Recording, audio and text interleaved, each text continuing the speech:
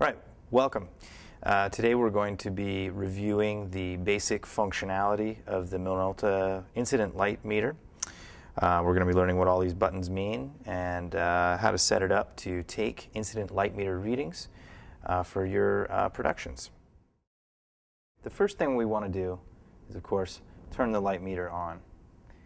And in this situation, we see three indicators that tell us how this light meter is functioning. We have our mode, which right now is set to ambient. We have our time, which refers to our shutter speed or our frame rate. And we have ISO, which refers to the exposure index or speed of our film. First, we want to make sure that we are indeed on ambient mode, which is indicated by AMBI, ambi. If it doesn't indicate that, say for example you power it up and it's on non-C or chord, you just press the mode button here on the lower right until it gives you ambient.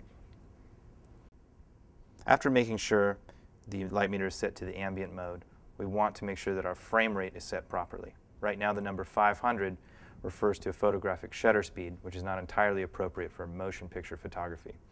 So to do that, we simply look on this side of the light meter and we see these toggle buttons here, up and down. And we're going to be going up with that and cycling through these shutter speed settings past 8,000. And then you see that we switched from time to cine. And cine then indicates that we are dealing with frame rates, which is appropriate for motion picture photography. And 24 frames per second is the standard. So we have that set. So now we're in ambient mode, we have our frame rate set, and now we're going to be setting our ISO or exposure index to match the film that we'll be using. To do that, I hold down the ISO button, which is right there, and again I'm going to go back to these toggle buttons up and down, and that allows me to change exposure index. So if we are shooting with 50D, so we have 50. If we're shooting with 100T, 200T, 250D, 500T, all of those are examples. And when I have it set to my satisfaction, I release the ISO button, and it remains set at that exposure index.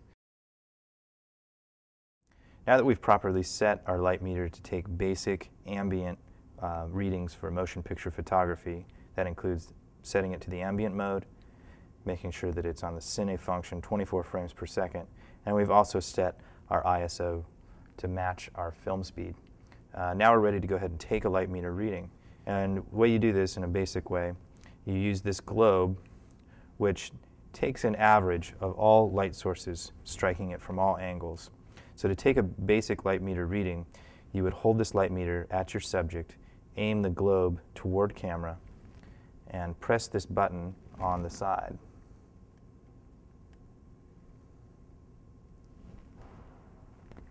Doing that gives you two sets of numbers.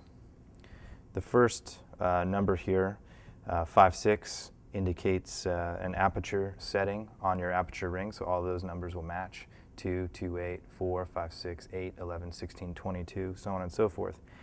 The second number, you see there, an 8, indicates how close or far away that is to the next aperture setting. So those numbers range from 0 to 9. In this case, because it's an 8, that indicates to me that it is almost toward a T8 on my aperture. It's just shy of a T8, so it's 80% the way there.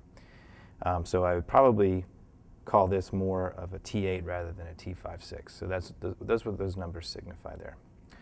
You can also hold this button down and move the light source, or move the light meter away from the light source or toward the light source, and you see those numbers changing based on my proximity to the light source there. So that's a little added function that the light meter has. And that concludes our basic tutorial on the Minolta digital light meter. Have fun.